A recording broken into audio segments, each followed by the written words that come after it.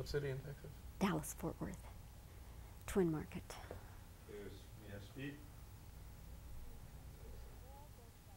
Well, David Letterman, I am. Pardon me? Oh, all right. 5, 4, 3, 2. Well, David Letterman, good morning. Good morning.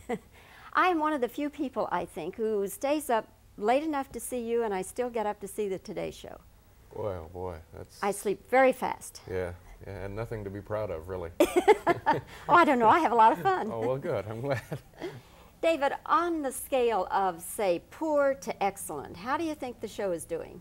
It's a dismal failure. I'd have to say it's one of the worst projects I've ever been involved in my life, and I think it's doing fine. I'm very pleased with it. Are there some things that you're changing, or, you know, things that you're saying, well, that's not the direction we should be going? You know, are you going through those kinds of growing pains? It's growing. I hesitate to call them pains, because I think if you're doing a show that's on the air nightly or 4 nights a week, that it's impossible for it to be static.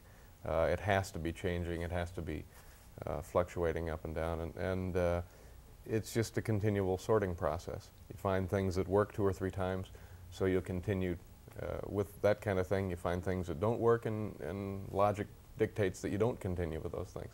So it's I don't think it's necessarily a sorting out project. I just think that that is the nature of a show like this.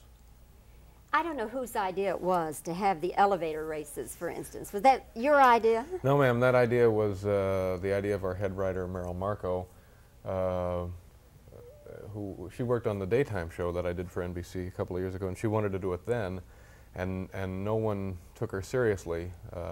And so I don't know how she was able to convince people that it was the thing to do, and I'm not sure that it is the thing to do, but we've done it 2 or 3 times, and I like it because it provides a real air of silliness and just pointless behavior to the show. and any time I can be involved in something that's silly and pointless, well, sign me up, you know. And I enjoy it. Are there some things, though, David, you've turned down saying, that's just too silly, or I wouldn't feel comfortable doing that? Well, if you've watched the show, you know it would be a short list. Yeah,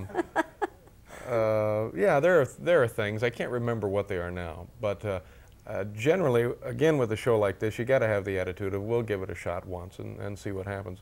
I know of one thing in particular that I tried and just regret it almost to this day, because it was, again, it was pointless and it was silly, but it just didn't have, I don't know what it didn't have, but so we'll try things occasionally that don't work. You have to tell me now what it was. It was something called Dave's Hobby Shop, and it was, we got some people out of the audience and had them tie flies for 60 minutes. And if you've ever had your tie flied, you know how painful that can be. And I still don't know what the point of that was, but we had a sign that said Dave's Hobby Shop. We had props, we had lighting, I think we had music, and it was stupid. Nothing happened, nothing was going to happen, and it was a hideous waste of videotape.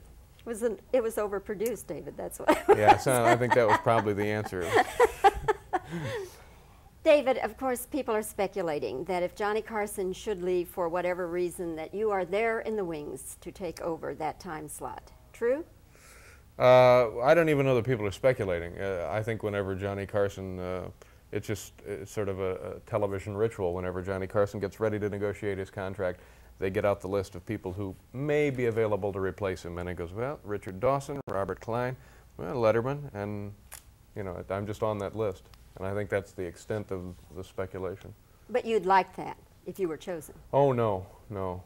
I think that would be a short trip. Are you serious? Yeah. You would not want to take that time slot? No. Would you?